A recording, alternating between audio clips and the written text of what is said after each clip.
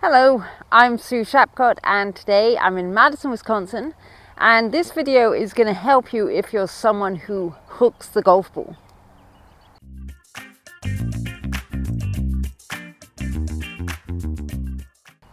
Okay, it seems like I've had a lot of golf students recently who hit the ball low and left.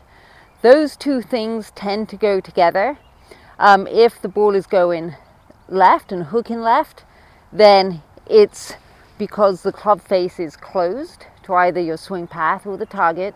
And if the club face is closed, then that also goes hand in hand with you delofting the club face, so the ball is going to tend to come out low and left. So that's why when you see one, you tend to see the other.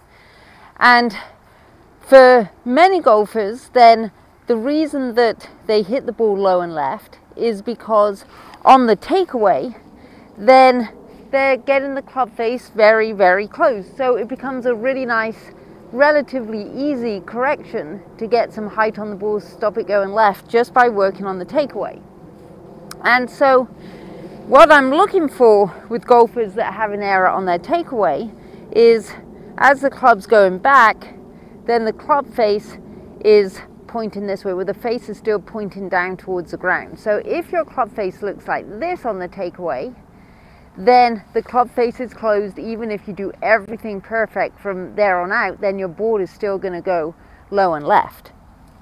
So I've been able to get a bit of height and stop the hook with some players just by getting them to feel that on the takeaway, then my wrists are hinging, I'm opening up the club face, I'm getting the toe pointing up towards the sky.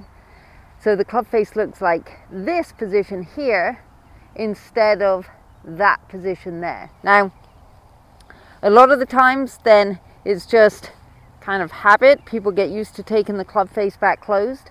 And when it's back closed in this position, then it's going to be pretty hard to not hook it. So just by working on the takeaway, feeling the wrist hinging up and down, feeling the club face opening up, feeling the toe pointing up towards the sky a little bit, getting the club face in a more neutral position, then you can start your swing off on the right track.